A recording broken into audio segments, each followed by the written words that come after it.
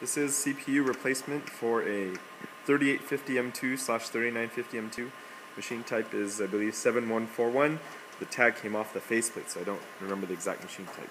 Okay, first thing to do is take the faceplate off. There's a tab on the left, push in. Tab on the right, push in. So when you do that, the faceplate will come off.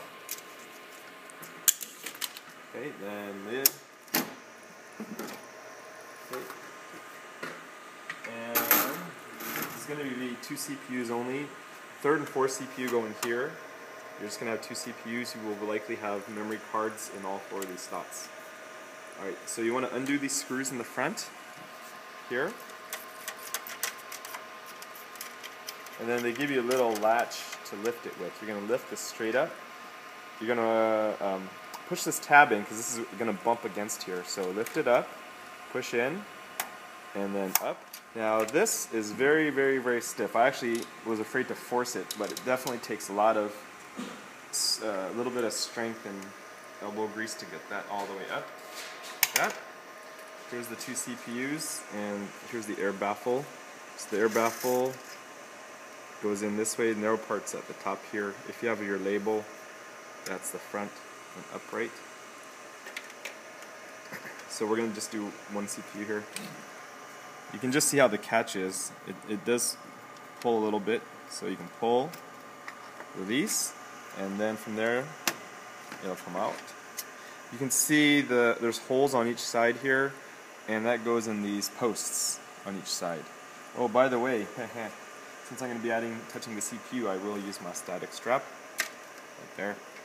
So here's your heatsink. Remember to put it upside down because there's gel. There will be a lever. You can see the lever, this little thing that looks like it's the state of Florida. You're going to pull it up. I'll try to get it out of the way so you can see. There. And at the end, you'll see the CPU shift as you go all the way up. That means now you can take it out.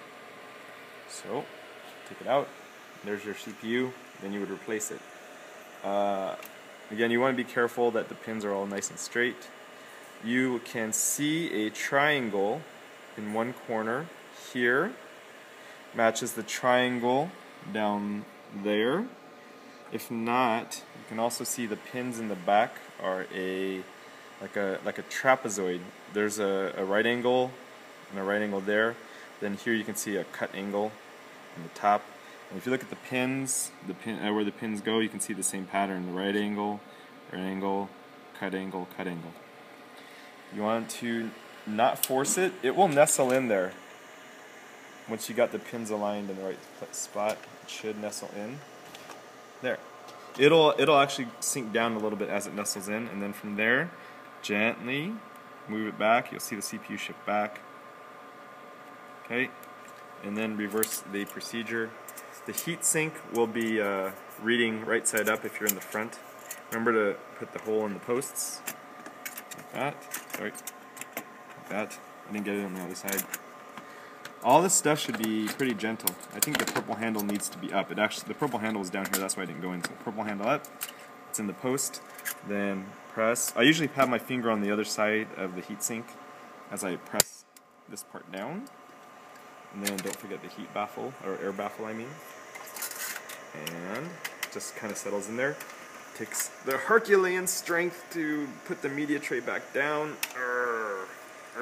As it goes down here, remember to put the tab back in. It will likely get in the way. And then it should you can just press it firmly in place. Remember to also screw these media tray screws back in. And we're about done.